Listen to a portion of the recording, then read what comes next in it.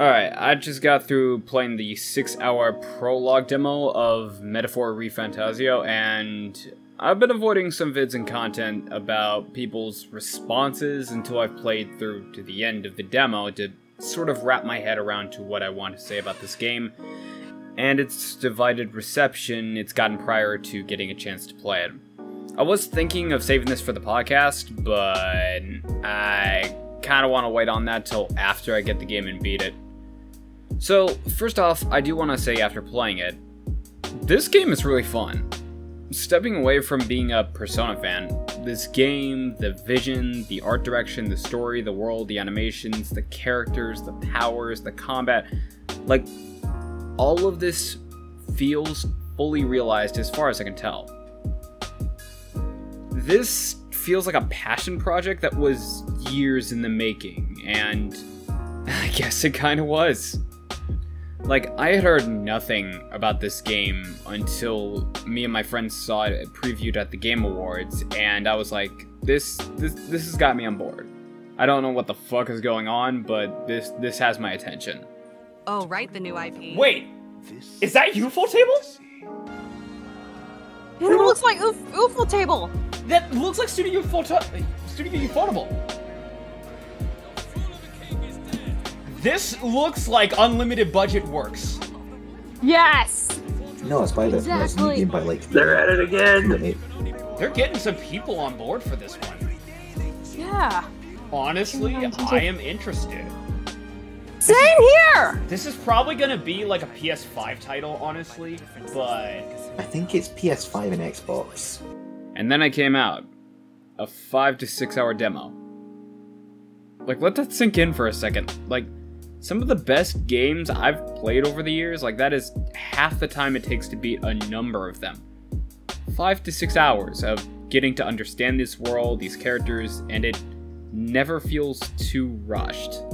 I have to say, one of my favorite mechanics was what they did for grinding, because this is something that, I don't care what you say, grinding in a JRPG is tedious. And the only reason it's done is so that you have a boss at the end of a trip with big health and big punch, and you can take them down. And it's incredibly tedious because you can only go in and out of battle so many times before you just get tired of it. One game I used to play some time ago was Tales of Arise, and because I already knew how the genre works, I'd just be fighting every enemy I come across. And the one comment I got about it was, why are you fighting every enemy?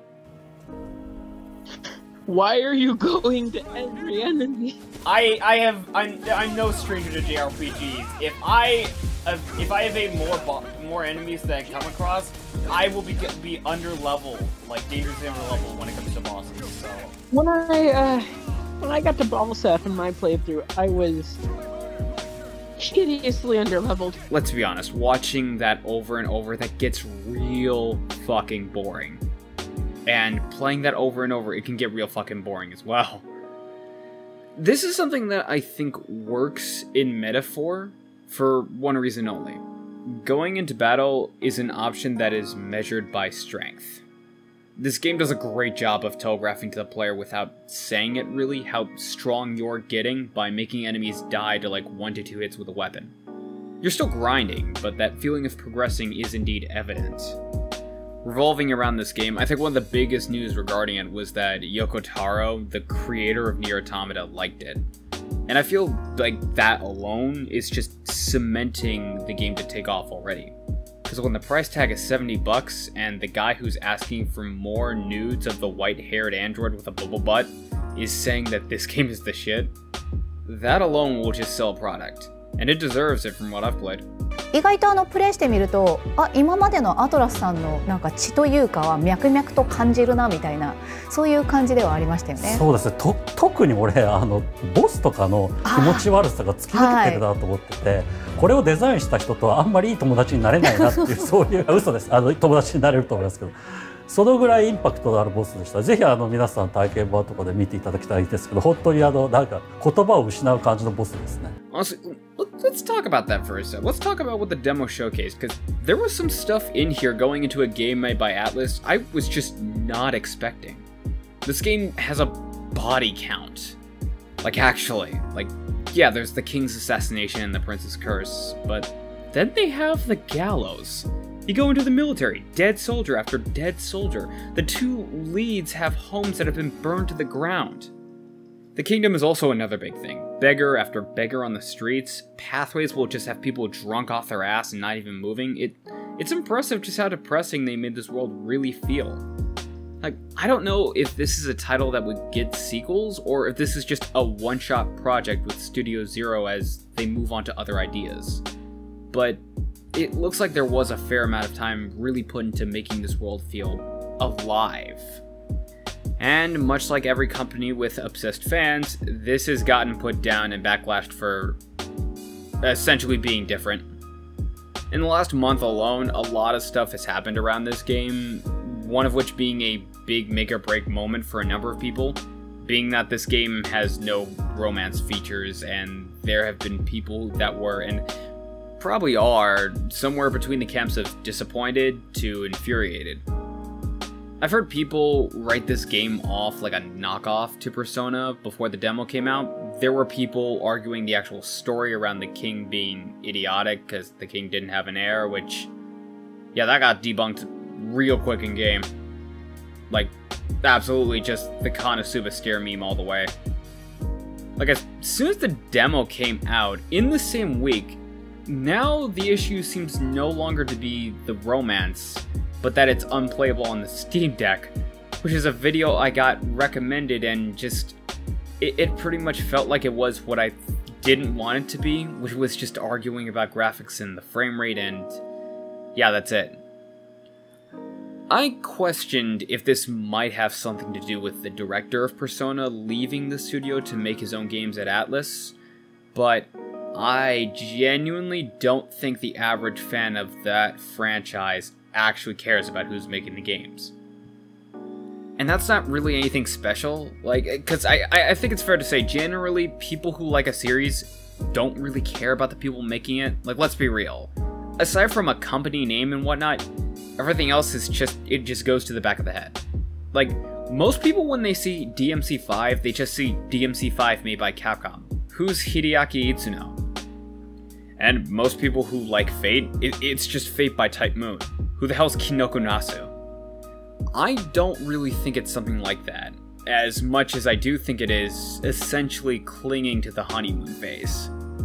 The people I've seen put this game down and whatnot, I'm pretty sure are fans of modern Persona, and if I had to hazard a guess, specifically Persona 5 Royal and Persona 3 Reload. And that obsession, I think, is what's driving a lot of what's been going on, right down to concepts Metaphor tackles and explores being ripoffs or knockoffs of Persona. Like, I know the follower system was a big one. I've heard people complain about the UI and compare it to Persona 5. Like, even the game's visual engine feeling way too similar to modern Persona, so on and so forth. Which everything pretty much, as far as I can tell, either is just defendable or baseless, or it's just flat out incorrect as far as I've seen it. Like, the follower system being just social links, even though that aspect is a life sim and or dating sim aspect you could find in other titles in the past. The user interface feels more Renaissance stylized. Like, it reminds me a lot of Leonardo da Vinci's famous sketchworks in a lot of ways. And the engine, I mean, it's a game engine and Atlus uses it. Catherine and Soul Hackers 2 used it, for example. Hell, if we're going by that logic that because the game has the visual engine, right, that it ultimately feels like a ripoff of Persona or just a knockoff in some way, I mean, Persona used the same engine for Etrian Odyssey, pretty much. I don't really know if we want to get into this conversation that much. Like, most likely, I'm just gonna say it, if you're in this camp of the game is gonna be shit compared to Persona, I honestly 100% believe you're not going to buy it. Let me take a wild guess. You're gonna say the game sucks for days on end, most likely, make others feel bad because they like the game, and then a content creator you like is gonna check out the game, enjoy themselves with it pretty much, they might have a criticism or nitpick here or there, and then you're just gonna take that and then just roll with it anywhere you go where you see people talking about this game. And if you actually do buy it and check it out, I could 100% imagine you realize you actually enjoy it, and then praise the hell out of this game, and then another Atlas title comes by that looks interesting, and then you treat it like you treated Metaphor, rinse and repeat. I would not be saying this if I didn't see it happen so many times around me. Personally, I don't give a fuck if you hate or like this game, really. Like, you don't have to really play this game if you think it's not for me or I prefer Persona more over this. Like, that's perfectly fine, and I'm not gonna hold that against you. It's the people who feel like they have to prove themselves to people like me that because they don't like it, it's shit, and just want to be right about that. That I have an issue with. In the meantime, I can't wait to see what this game has in store, and to the people getting it or interested in getting it, how do you feel about the game? Let me know.